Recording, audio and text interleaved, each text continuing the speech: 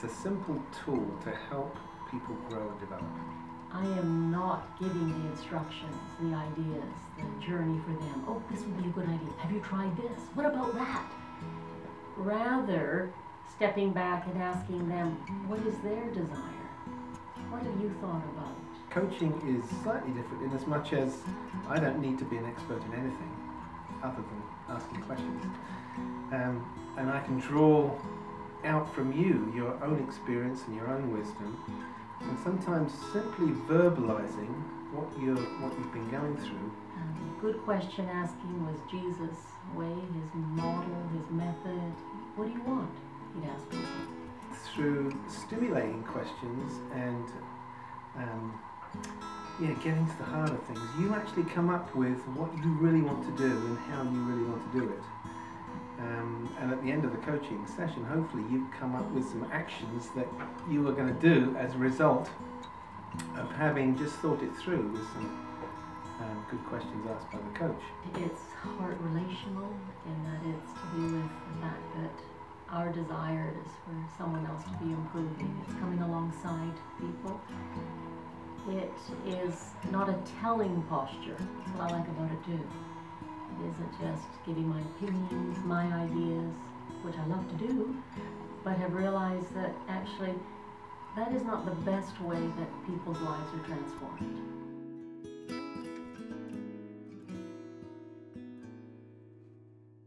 A tool like this can be used in so many different relationships to help one another make decisions, solve problems, develop relationships together, and to grow in depth of understanding. I think there's still great benefits of using those coaching skills. As Steve said, even just the asking questions, even just listening for significant comments being made by people. If people can learn a few of those, that can be in your family, that can be in your job, your local church, your preaching. Instead of a telling posture, asking, getting people to reflect. I think it could spread because I think we see more transformation. We see people taking responsibility for their lives, realizing that nobody can just fix me. I have to take responsibility. I have to decide.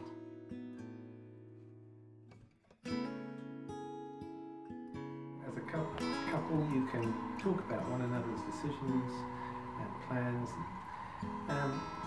You can talk with your kids, teenagers. We both spend time with our kids just helping them through issues of career choice and development, choice of partners, how you're getting on with your partner in all kinds of different situations, and how the differences that you have and how you work through those.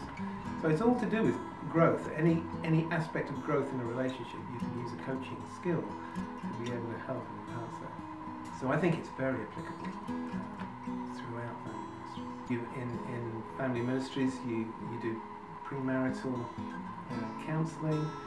So it's a great way of using coaching skills.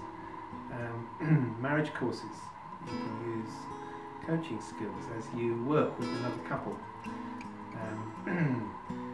Family camps, you can encourage families to use this tool to enhance their relationships with whole families. I think it can be used in all our relationships at every level.